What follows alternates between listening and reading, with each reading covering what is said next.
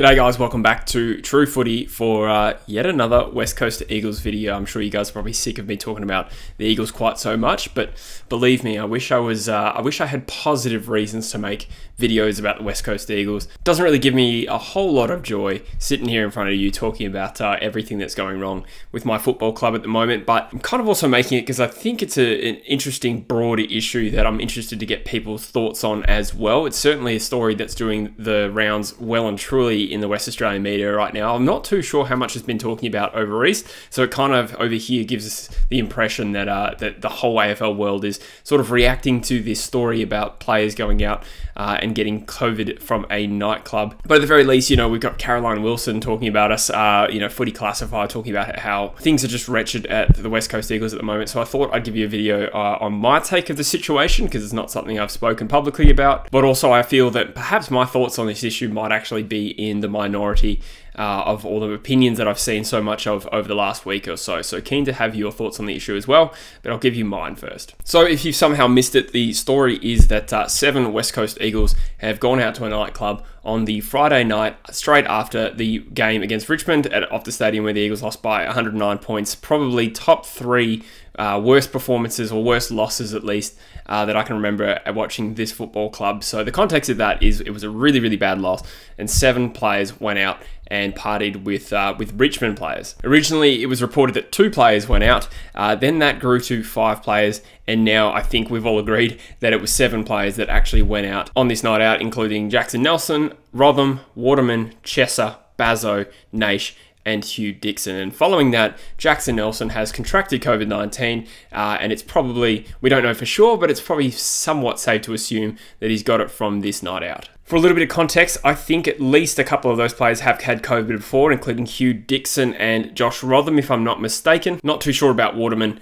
Chess out of action anyway, and Bazzo, again, not too sure, but another player who's been injured this whole time. So from what I can gather, this all came to light after the Eagles made a media statement, I think during the middle of last week, where Simpson had publicly said that he was furious with the actions of these West Coast Eagles players who showed an error in judgment of going out and partying during these peak pandemic conditions. Nisbet then made a statement and said that the players involved would be punished for breaking club and player guidelines for attending a nightclub. Over the course of the week, the Eagles then named and shamed the players. They fined them each $5,000 with half of that amount suspended, which it has to be said, $5,000 to these particular players is a fair amount of money. We're not talking about the stars of the list by any means. Chesser and Bazzo would be, I'd imagine, still on their initial rookie contracts. Dixon and Naish would be, again, you know, getting probably baseline AFL money. Not too sure about Nelson and Rotham, but both of these players are kind of fringe players as well. So I'm not too sure on the specific numbers here. They could have changed you know, since I last heard them, but I think that the baseline sort of AFL contract is around about the $80,000 mark, which for perspective is actually below the average Australian salary, if I'm not mistaken. I think the average Australian makes $90,000 a year. So for the majority of these players, they actually make less than average. And so a $5,000 whack is actually fairly significant. It's a little bit different if we're talking about a player who's on $1 million a year. $5,000 whack is fairly insignificant by comparison. The Eagles' choice of punishment for this situation was not to suspend the players, and the reason for that, in my opinion, is fairly obvious. We can barely field a team as it is, so taking the decision to you know, suspend 7 players from playing football is realistically not an option. And Adam Simpson actually came out and he says he understands it that the Eagles couldn't call on top-up players if they had club-imposed suspensions on players that were available. So if the Eagles had chosen to suspend those players, we would presumably have had to forfeit our game against Brisbane. So those are the facts. That's basically what happened. And maybe I can give you my thoughts on, you know, what do I actually think of these players and their actions. And my opinion personally is that there was no doubt on error of judgment on their part, but I don't know if it's a severe violation. We're talking about an 8-day break here. From my understanding, football players can go out and have a night out, either the night of the game or in the case of an 8-day break, maybe, you know, the Saturday night. But from my understanding, the expectation is, and I think this actually flows on to, you know, state level football as well, that you shouldn't be drinking during the week because, you know, obviously you've got training and obviously recover to consider as well. So AFL players are allowed to go out and enjoy themselves, although not at the expense of their own recovery. So under normal circumstances, the act of actually going out after a game, even a loss, it's not uncommon. It's fairly common practice and not unacceptable under normal circumstances. But obviously we're talking about a peak pandemic sort of situation. Having said that though, none of these boys are actually breaking, community guidelines or restrictions on going out and having a beer. Nightclubs are all open. There's no real restrictions as far as I'm aware still. In Western Australia at the moment, you can go out even if you're considered a close household contact. You just have to wear a mask. As far as I'm aware, that doesn't apply to any of these players. Further to that, going out and partying with opposition players after a game is not uncommon. It does probably sit a little bit uneasily with fans of sport because we don't always think of these players as human. But from the picture that I could tell, the Eagles boys, they seem to be pictured with West Australian Richmond players who may have been their friends to begin with. And then, of course, you consider Pat Naish was a Richmond player last year as well. It's not unreasonable to expect these guys will be friends, nor is it against any sort of rule or expectation that you can't go out and have a beer with opposition players. So we've established that the Eagles players didn't break any sort of community restrictions or guidelines under the government rules. However, the media response has been as though they have. And personally, I don't know how I really feel about clubs having the power to impose don't go out clubbing rules on players the night after a game and then sanctioning them for then going out. So there's two possible scenarios and we don't have clarity on which of these is more true, but there was either clear specific team rules about going out and partying and that you couldn't do it, or there were no rules in place. For me personally, I think clubs would be slightly overstepping if they're placing a blanket ban on going out and having a good time after the game. Does that sort of also allude to the fact that maybe we've placed restrictions on going out to other high density areas during peak pandemic conditions? Don't get me wrong, I think it's okay to have the conversation and say, boys, be smart, be sensible, use common sense, and don't put yourself at risk. But do they have the jurisdiction to actually make a rule and then fine you because of it? That part I'm not too sure about. And then there's the alternate scenario where,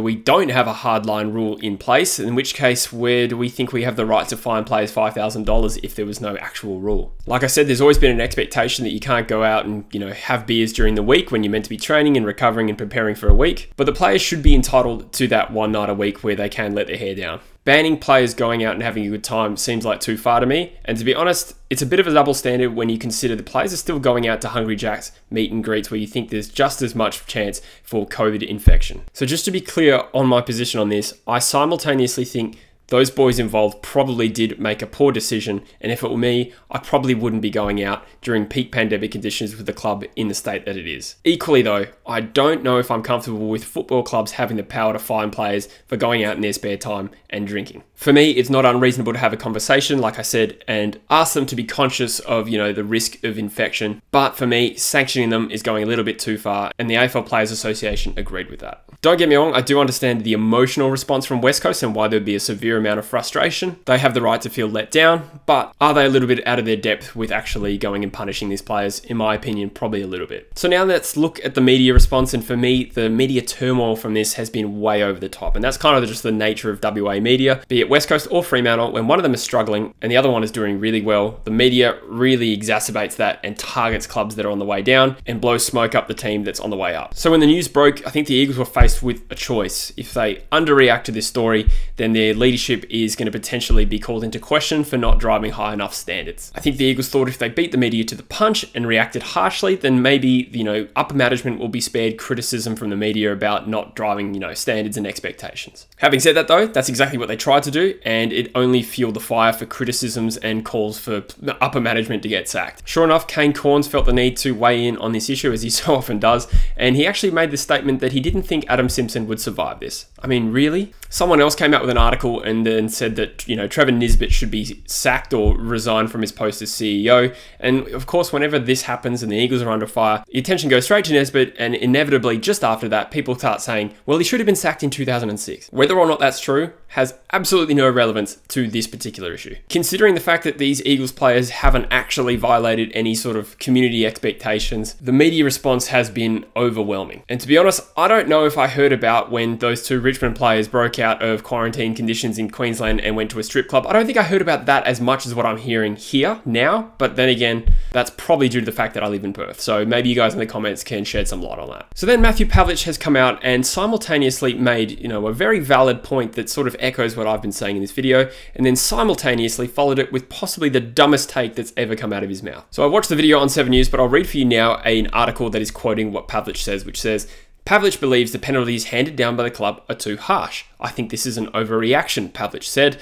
Yes, the Eagles have a long injury list at the moment, and given COVID is so rampant throughout WA, going to a nightclub wasn't the smartest move from these players. I agree with everything you've said so far, Pav.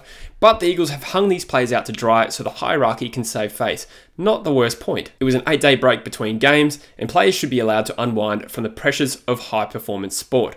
Good point, Pav.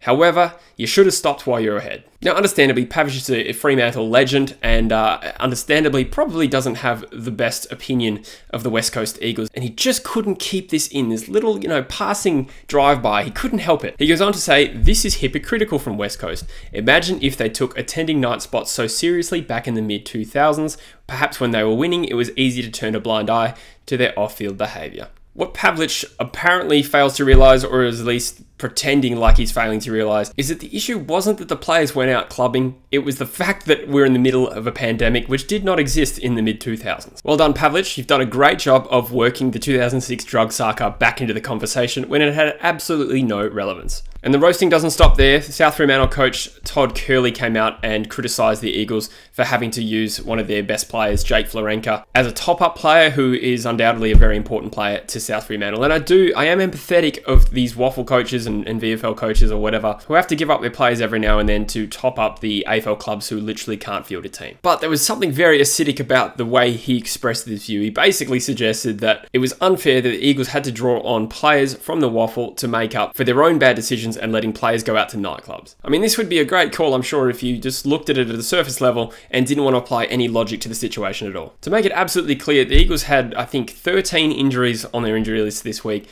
and 8 COVID isolations on top of that.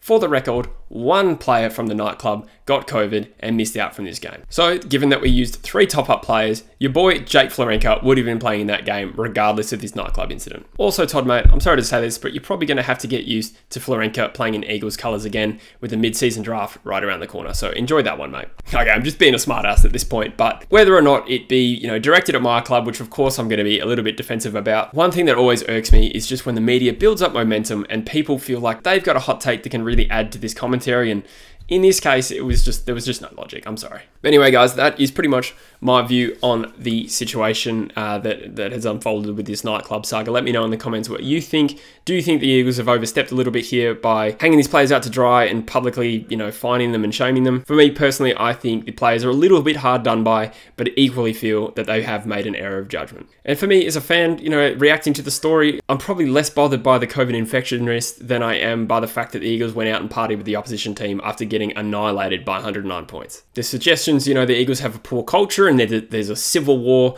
unfolding beneath the surface at West Coast. To be honest, I don't have any commentary for you on that because everything that's been reported so far has just been innuendo. And I'm not saying that it's not true, but there's nothing meaningful out there other than Caroline Wilson sort of making a few empty claims. Maybe she has some info. She probably doesn't based on the exact phrasing. So don't get me wrong, we're not in a good spot, but I like to keep things sort of clear and try not to let emotion get in the way of analysing where a football club's at. Anyway, guys, let me know in the comments what your thoughts are. What do you think of my opinion? Roast me for it. That's all good. Thanks for watching, and I'll see you in the next video. Cheers.